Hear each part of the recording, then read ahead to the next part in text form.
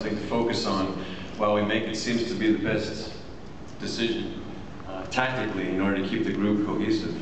But because the information about Charleston came from the character who landed in that Piper Club airplane, it didn't come through, who seemed somewhat trustworthy. I don't think we entertain the notion that it's the concentration camp exactly. I think we're more excited that we're not an isolated group any longer, that there's actually other groups out there who have been more successful in establishing some sort of infrastructure than we've been. Speaking of Charleston, Ramey, I have been given permission to ask you this question. I understand that a rather big deal person is going to make an appearance later in the season, perhaps related to Charleston, and I imagine that people who are now firing up their smartphones to tell their friends what your answer is would like to know about that.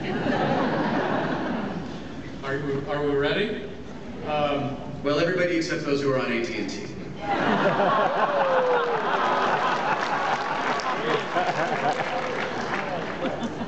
Well, I think just to draft off of the last question and Noah's answer,